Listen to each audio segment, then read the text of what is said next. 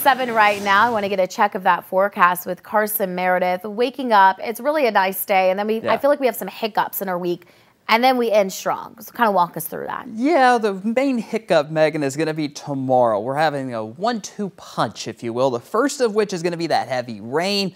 And then there's that chance for a few stronger storms, too. I'm going to walk you through that forecast in just a moment. Let's walk you through this morning. Really nice out there. Beautiful sunrise underway across all of North Alabama on the Way 31 Skycam network. Temperatures in most spots are still in the mid-40s, although there's a few spots stuck in the 30s, including Decatur, where it's 37 degrees right now. But nonetheless, we are dry on the Way 31 Storm Tracker early warning radar network, and those high temperatures today are going to be in the mid-70s, so a very pleasant early spring afternoon. Today is technically the first full day of spring. Definitely going to feel that way. Heading for the mid-70s again this afternoon. Maybe some clouds filtering in later on today, but it'll be those thin, wispy clouds. So a spectacular Monday. Unfortunately, Tuesday, not going to be the same story. Our main concern with this next weather maker is going to be that heavy rainfall potential. That's a high risk, especially tomorrow afternoon, heading into tomorrow night.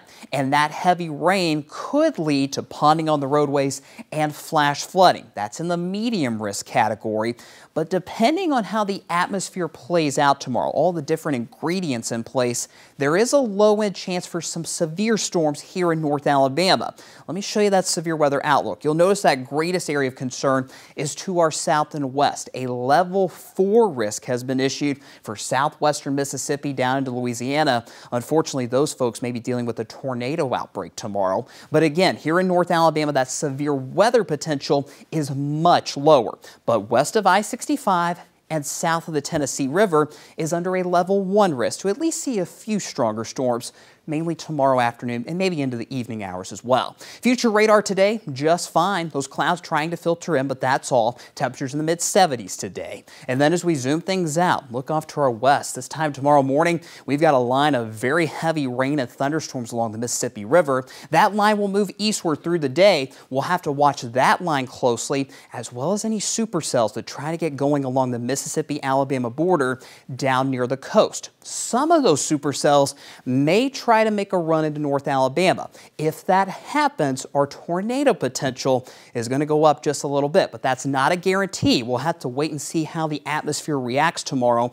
If we get enough fuel, then that tornado potential and that severe weather potential in general might go up just a little bit. Nonetheless, there you see that heavy rain moving in by 7 o'clock tomorrow night, lasting through the evening, lasting through the overnight hours tomorrow night. That's going to be our main concern. Ponding on the roadways, especially in the middle of the night, never a good combination. If you're going to be out late tomorrow night, turn around and don't drown. Rainfall forecast, those higher totals west of I-65, 2 to 3 inches expected. East of I-65, still expecting around 1 to 2 inches of rain. And outside of the severe weather, outside of that heavy rain, we're going to see very gusty winds tomorrow, upwards of 35, maybe 40 miles per hour. And even as that cold front moves through, we'll still see those gusts on Wednesday in that 25 to 30 mile per hour range. So a messy forecast over the next couple of days. Of course, if things change, we'll be the first to know on air and online at WayTV.com.